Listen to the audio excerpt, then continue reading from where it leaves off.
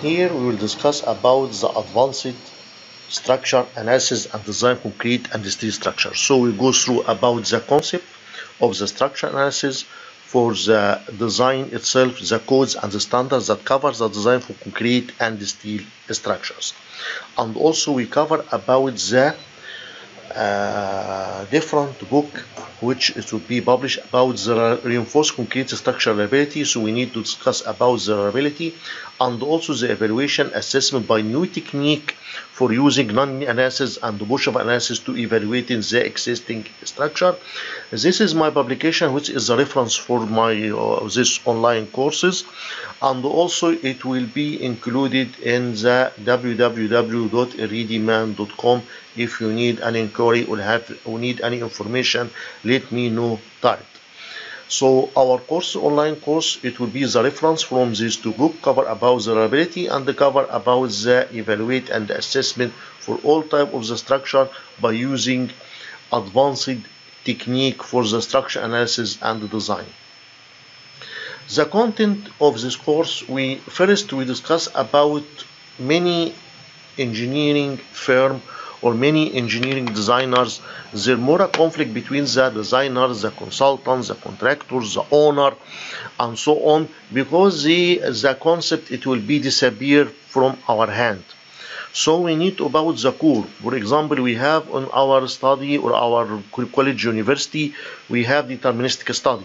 So we have to design, for example, we have load resistance factor design 1.4 that multiplied by dead load, 1.6 by live load, and then in case of American code it will be reduction factor for the strength, or gamma partial safety factor for the steel and concrete in case of the European or British standard. From where is this number?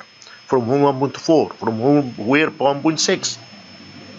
So in this case we need to define from where this number coming from to know about the concept to deal with our design very flexible, and also the connection between the design and the construction and the quality control, all it will be matched together.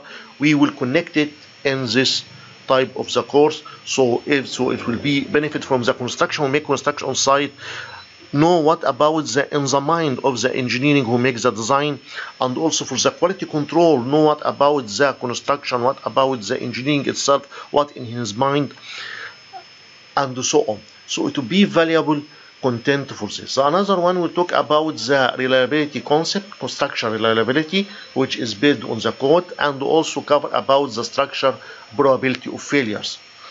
So we cover it in more comprehensive detail about this, and then from this we make comparison between what is the best, what is more conservative, how can I deal with different code, and so on, from British standard, American standard, or European standards. We talk about the concept, not for detail difference, but out of the concept, how can we deal with them.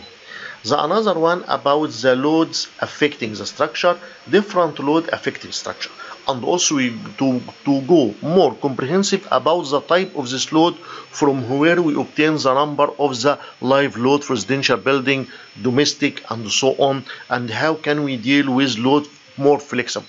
So it is not like a college, it's not about know how these factors it will be commonly formed to be more flexible when you are dealing with the structure itself and understand the phenomena behind. Some of the load really affecting the structure and you need to be more concentrate about with a thermal effect and the fatigue stresses. What about its phenomena? How can we calculate it? How can we do analysis for this, and so on? It will be covered by a separate lectures. Then we go through about the redundancy of the structure, about the difference between load resistant factor design, about working stress design, about allowable stress design, what's the difference between them when use them, and then go to about the different structures type and the plasticity, method of plasticity, how can we work with the method of plasticity. And then we will go through non-linear analysis technique and collapse analysis, and also the pushover analysis, which is most traditionally used in case of evaluating of the existing structures. So we need to go through the concept for the another courses about when the structure is old structure, it is not matched with the code but still existing. Okay, why? This is a big question. Okay, we know that the code, it will be different and have an age structure but still alive. How it comes? So have a definition that it will be violate the code, and we don't say that the structure will be unsafe.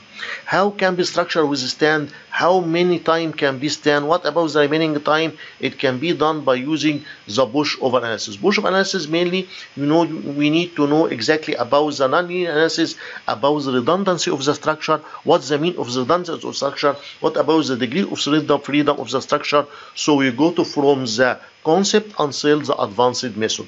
Then we need to define about the reserve strength ratio, RSR, for any structure by using the pushover. What about this term? How can be used and useful for us?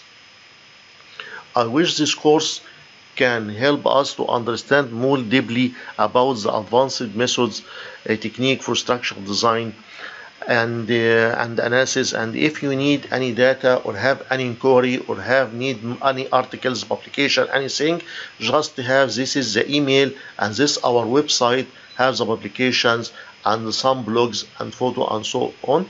If you have any inquiry or need any data, don't hesitate to contact us. Thank you a lot and enjoy our online course. Thanks a lot.